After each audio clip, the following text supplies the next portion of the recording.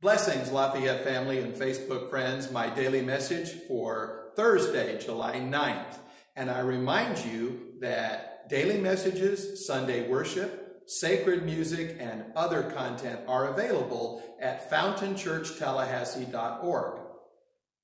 My scripture for today is Romans 8, verse 6. The mind set on the material is death, but the mind set on the Spirit is life and peace. This is the word of the Lord. When I was a boy, I wanted to be at the church every time the doors were open. It didn't matter if it were Sunday school, worship, youth group, vacation Bible school, choir, Wednesday night suppers. That's where I wanted to be.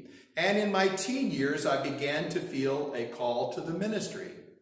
But I wouldn't say I was particularly spiritual. I've been blessed or cursed with an analytical mind. And so early on, I approached the Holy Spirit rather as if it were a science experiment. But the Spirit has made its impression on me over the years. I have felt the powerful presence of the Lord Jesus Christ. Almost tangibly have I felt his love. The Spirit has led me to grow and to learn, but has given me a deep sense of peace. I have witnessed many miracles, and I trust in the spiritual. I invite you during this time of chaos and division to seek a closer walk with the Lord and to become more spiritual in your approach. It's not natural for us as Americans. We live in a very material world. But there are deep rewards and challenges to inviting the Spirit into your life.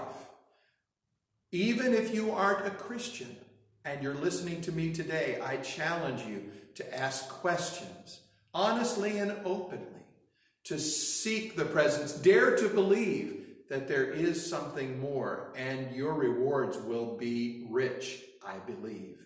I call us to embrace the Holy Spirit. Let us pray.